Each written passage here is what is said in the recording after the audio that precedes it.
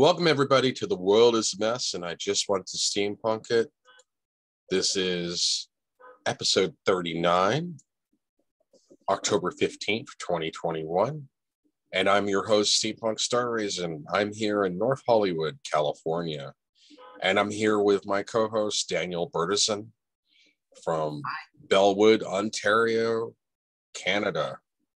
So how's it going, Daniel? I'm doing good, yeah. I guess the first thing we could talk about, I forgot that was a news story. You had sent me the link the other day. William Shatner rode into space on an orbital spacecraft for Blue Origin. The Blue Origin, I think, is owned by Jeff Bezos. Yeah, I think so.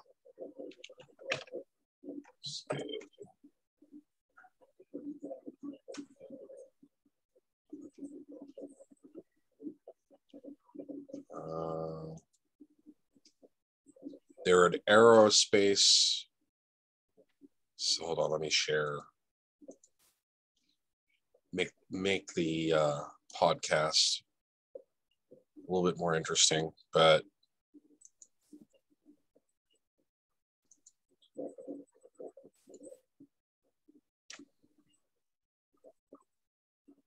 yeah, the founder is Jeff Bezos. That's Jeff Bezos' company, Blue Origin.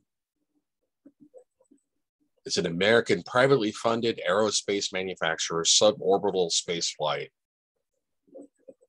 So the controversy with Blue Origin, though, because this is a big publicity stunt. They got William Shatner, who's like 90 years old, to be on this rocket ship.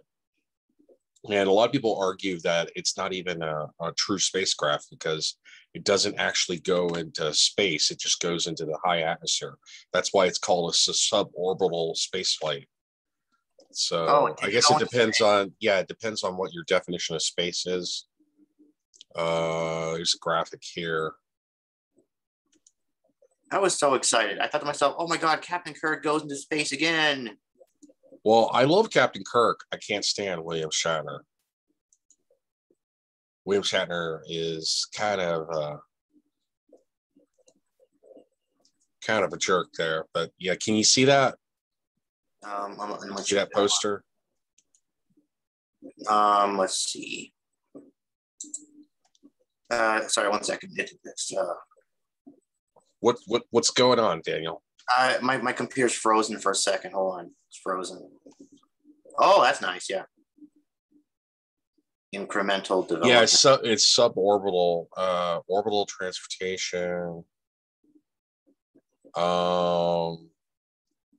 Successful pad escape test, October 2012. Crew capsule, propulsion module. Yeah, this reminds me of 1960s technology. I mean, NASA had this technology back in the 60s. So this is not really as amazing as you would believe, but it's a suborbital program and flight testing stage. But yeah. William Shatner is an a-hole, but Captain Kirk is cool. That's all I can say. But don't confuse the two. The character Captain Kirk is fictional. William Shatner is a real-life a-hole. But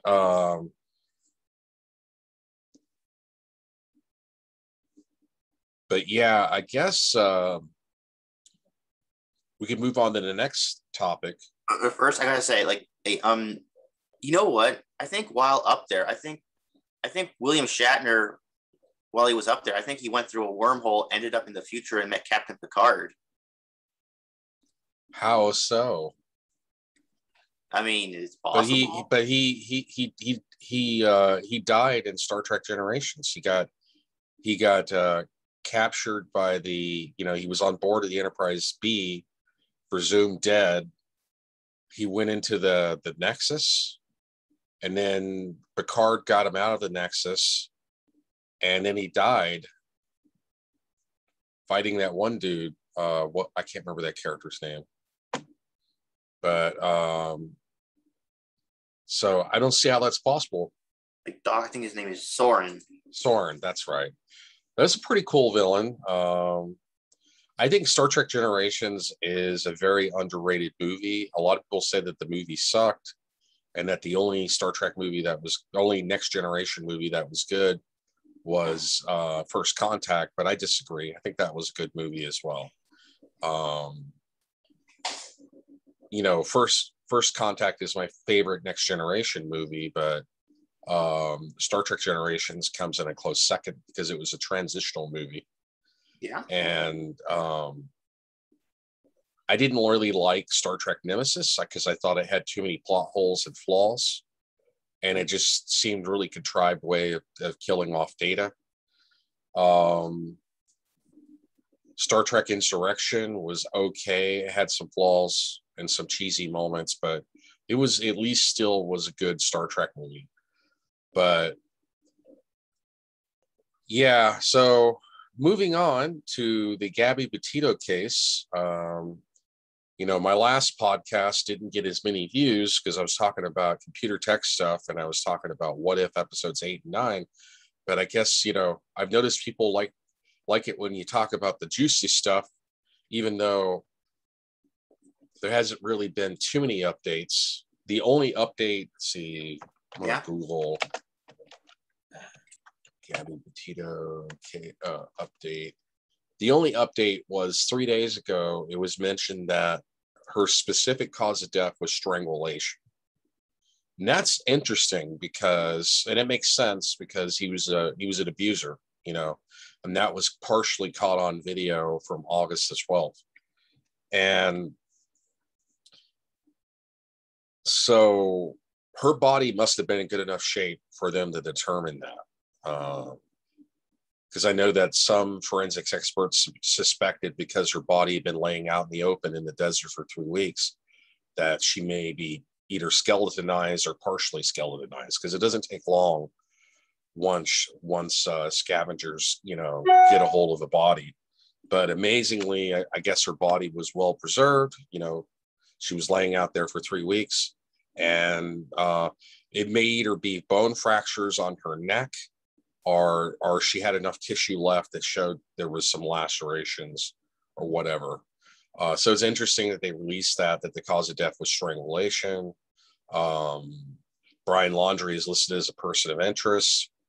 And there's been a slew of sightings. Hold on.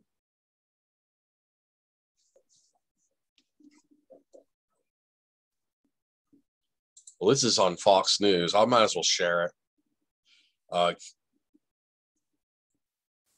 it's the first thing that came up. Let's see.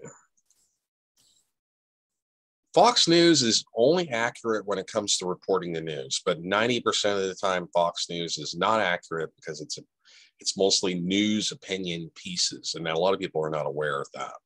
So take that with a grain of salt.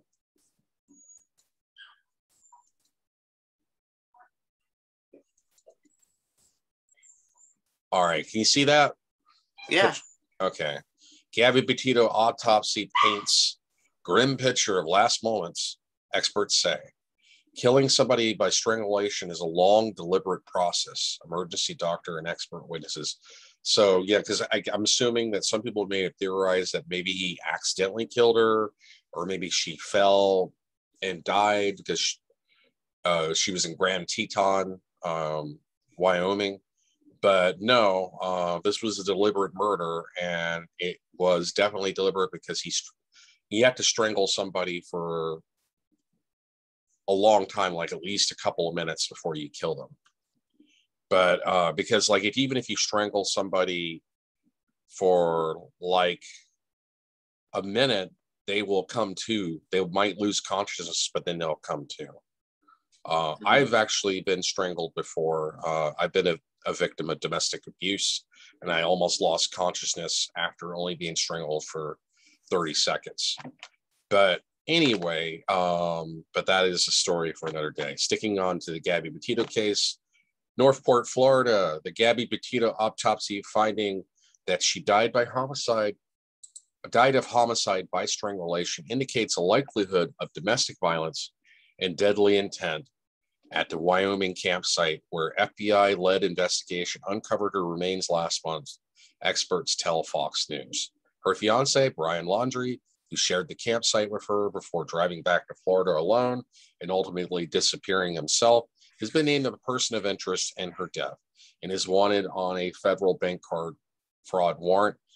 Refresher for those of you who didn't see my last podcast about this or maybe haven't been in the loop. He supposedly took her debit card and withdrew like $1,000 worth of cash. That's how he was able to afford the gas to be able to drive from Wyoming all the way back to Northport, Florida. And he was booking it like, you know, she was killed on, let's see, Gabby.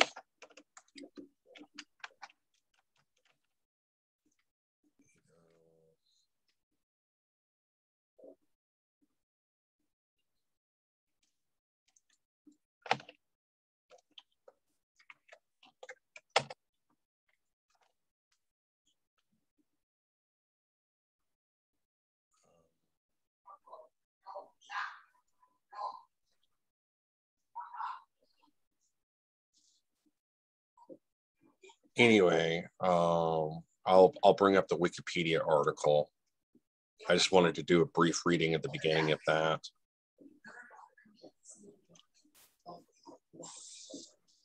And let me share.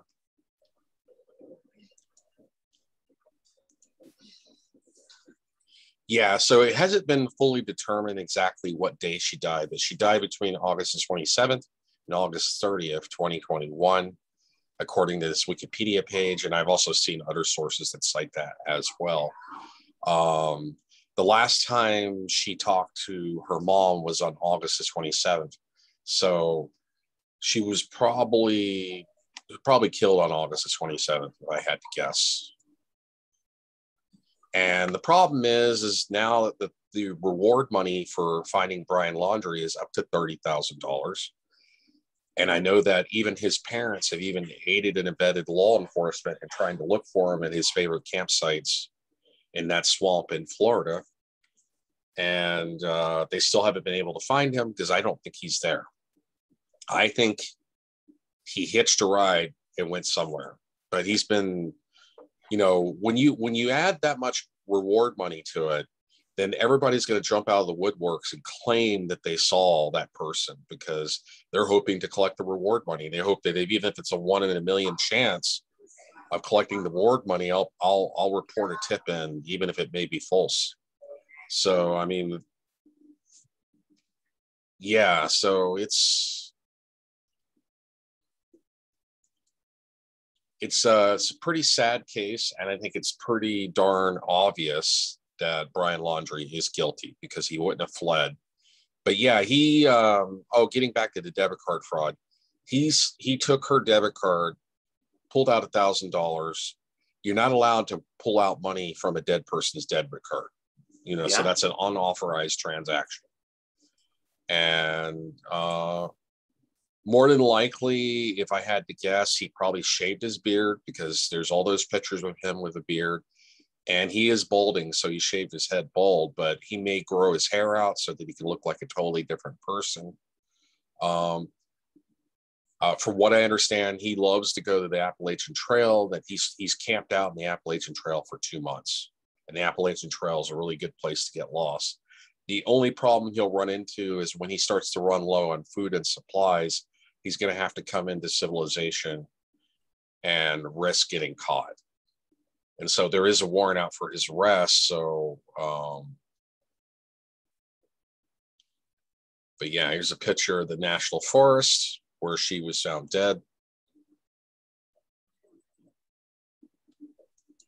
Okay, I'm gonna stop sharing that. But yeah, so it is a tragic case. I don't believe he committed suicide because if he was going to commit suicide, he probably would have done it in Wyoming. Why take out $1,000 and then come back?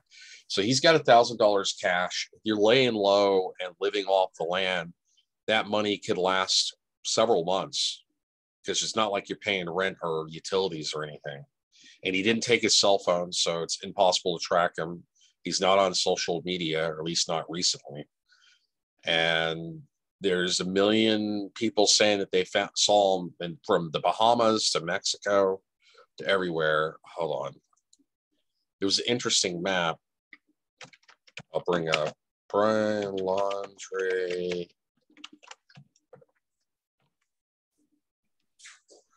Oops.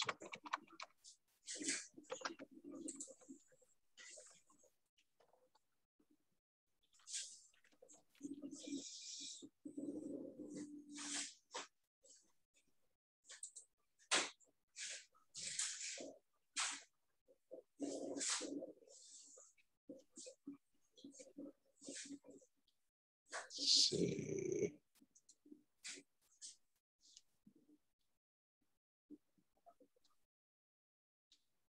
I think it was on the CNN page. It was an interesting little map showing you all the reports that have come in, and obviously not all of them are correct. Do you watch CNN, Chris?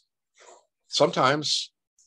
I don't have cable TV. I watch it through YouTube clips, and I watch it through CNN.com. I'm too poor for cable TV. Anyway.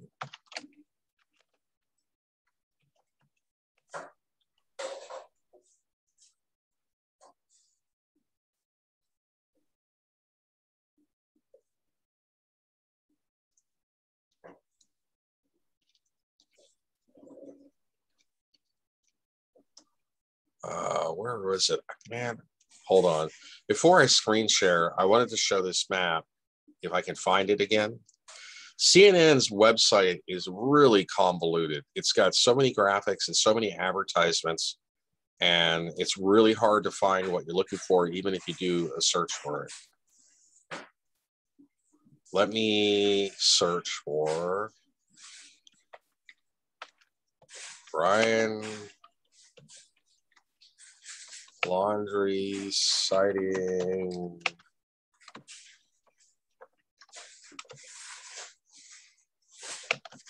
Map. I'll do a Google image search for that.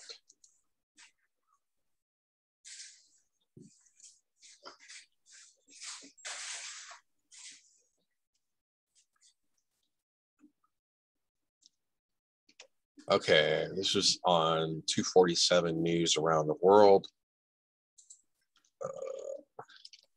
Come on. I'm going to share a map here, and we're going to come up with possible theories of where he might be. I'm leaning East Coast. Because like I said, if you're going to kill yourself because you're guilty of killing your girlfriend, why would you steal $1,000 out of her debit card and steal her van and drive it all the way back to Florida? You know, and unless you intend to lay low and escape.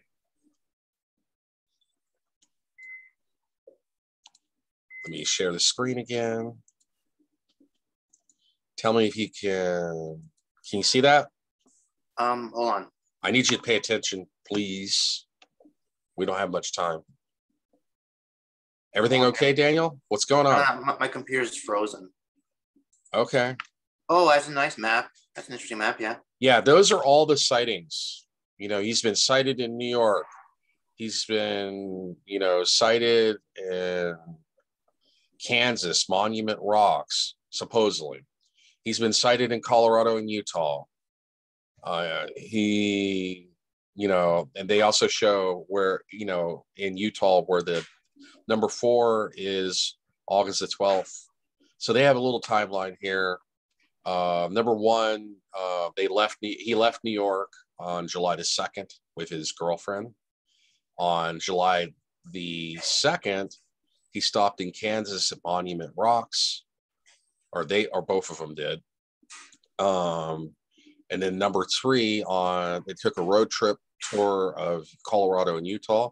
On number 4, on August the 12th, they responded to domestic violence incident involving the couple. And number 5, on August 24th, Gabby Petito last seen at Salt Lake City Hotel with fiance. And then number 6, August the 25th, final call to family saying that she was in Grand Teton National Park. And then number 7, Pair planned Yellowstone trip, but Petito never made it. And then number 8, August the 30th, last text from Gabby's phone, no service in Yosemite. Okay. And that's kind of weird there. Maybe he gave her phone away to somebody. Yeah, that's weird. And then number 9, September the 11th, Gabby Petito's mom contacts the police to report her daughter missing. Then number 10, September the 11th, couple's van is impounded by Florida police. The van was actually in Gabby Petito's name, not Brian Landry's name. After Brian Landry returned home, and then the police really dropped the ball. Like, they should have had that house under surveillance. But and then number 11, September the 17th, Grand Teton National Park, rangers look for missing Gabby Petito, so they started the search on September the 17th. On September the 8th, Northport police search for Brian Landry in Vast Carlton Reserve. That's that swamp that he supposedly hid out in. But I don't think he did. I think he knew that his car and his cell phone would be tracked. He left his wallet, his cell phone at home with his parents. He left the car at the Carlton Reserve, and then his parents had it towed back. And then the police impounded it, searching for evidence, and then they returned the Mustang. I believe he hitched a ride. He had a history of hitching rides with people and offering money for rides. So if he found the right person, and this was before the case was relatively nationally known and before he became a wanted fugitive, he could have easily hitched a ride and within a couple of days been halfway across the country. So he could, in theory, be anywhere.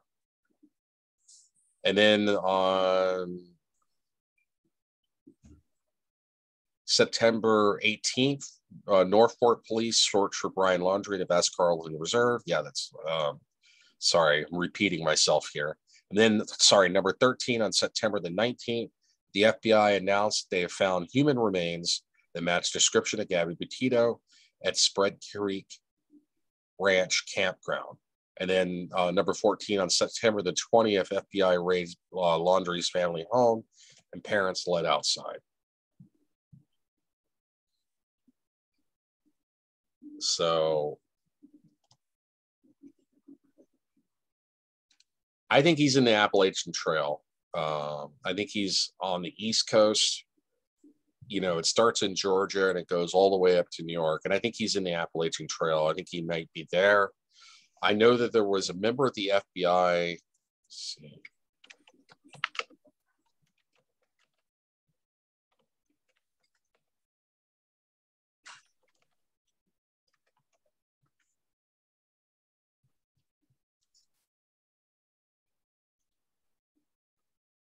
Okay, I'm gonna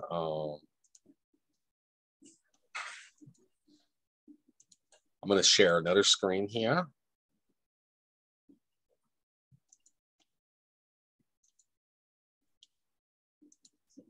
You see that?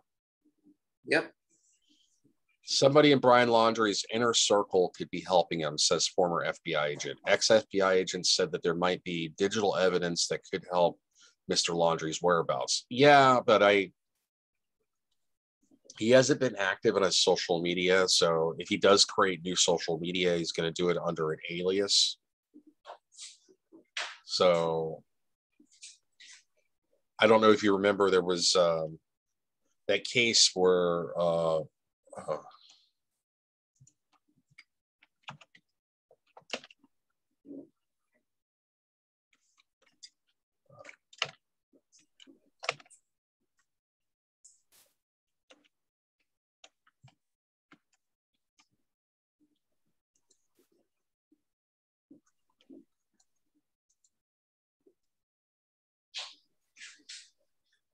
there was a case like back in the late 90s, Eric Rudolph, he's an extreme right winger. He did the Olympic bombing in the 1996 Olympics. And they were able to, through evidence, find out who did it. And he went into hiding, and he was an expert outdoorsman and he hid for 5 years. But Eventually, he ran out of supplies and he got caught. Eric Rudolph got caught because he was starving to death. And so he ended up going through a dumpster looking for food, and somebody called the police on him. And then the police found out it was Eric Rudolph that they had caught. He's serving life in prison. But so I predict that he might, if he does have support from one of his buddies, he might be laying low for a while, but he is eventually going to get caught. I think he's probably camping out in Appalachian Trail, to be honest, because he's been able to do that for months at a time, but he'll eventually get caught when he needs to buy supplies, because eventually his money's going to run out, his food supply is going to run out, and he's going to have nowhere to go. He's got no ID, no money, nowhere to go. He can't even use social media without getting caught. So unless he does it under an alias, and I don't even think he has a computer or a cell phone with him to even get on social media. So I think he's hiding out in the Appalachian Trail. I would say like Georgia, South, North Carolina, somewhere around there. That's just my personal opinion. But we got about 3 minutes left. So any final words on the updates of the Gabby Petito case, Daniel? I think, I think you're right. They're going to catch him eventually. He's going to run out of supplies eventually, right? Yeah. I mean, because logically, through logical deduction, and I can understand, you got to corner all theories, that, he either committed suicide or he's on the run. Really, those are the only two options. And I don't think he committed suicide, because he showed a determination for survival. And he came back to Northport, Florida in a hurry because he needed to regroup and figure out what his next plan of action was. He was last seen by his parents in the Carlton Reserve, where he left his Mustang and disappeared. But I think he hitched a ride from there. Anyway, go ahead. Also, you know what? There are some people who are defending Brian Landry and saying like it's actually her fault because she's actually abusive, because they got into a lot of fights, and she defended herself. The abuse was the other way around. If you listen to the phone call, I've listened to the phone call, the witness who called 911 on August the 12th, 2021, over in Moab, Utah. They said that he saw a guy slapping a girl. So if you're getting slapped around, you're going to defend yourself. So he's going to get some cuts on him and maybe he was trying to strangle her then, and she scratched him in defense. So I don't think that's that clear cut and dry, but where are you hearing this from? What's your source on that? Well, I was talking to a couple of friends of mine, and that's what they told me, and they sound like douchebags, because they, to me, that sounds like a bunch of douchebag. That's a very douchebaggy opinion, because if you look at I implore you to look at the body cam footage. It's like an hour and a half long. It's really long. I fast forwarded through the slow parts, but the parts that I saw, she was crying and she was obviously distraught, and she had, I think she had red marks around her neck at that time. And there was other videos and photos showing bruising on her back. So she had been abused for a while. And yes, he had scratches on him, but I think those were defensive, because he was trying to attack her and he was slapping her, and she was defending herself by scratching him. And so I just, I say, look at the evidence. The evidence points that he was an abusive prick. Yeah. She revolved her entire life around him. From what I understand, they had only one cell phone, one laptop, and he was also threatening to leave her in the middle of the desert, in the middle of nowhere, and he locked her out of her own van.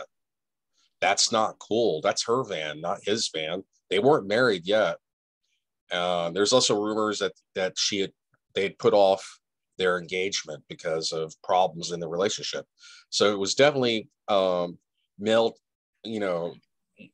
he was definitely very controlling, very manipulative. He was good at manipulating people. He manipulated the police, and he was laughing like a psychopath. So I think the evidence overwhelmingly points in his direction, and because he's on the run and he knows that he is wanted. But anyway, that's it. I got to go. Time is up. Thank you, Daniel, for joining me. Thanks for listening. This is The World is a Mess, and I just want to steampunk it. Episode 39. You have a nice day, and I will see you 25 billion years. I will.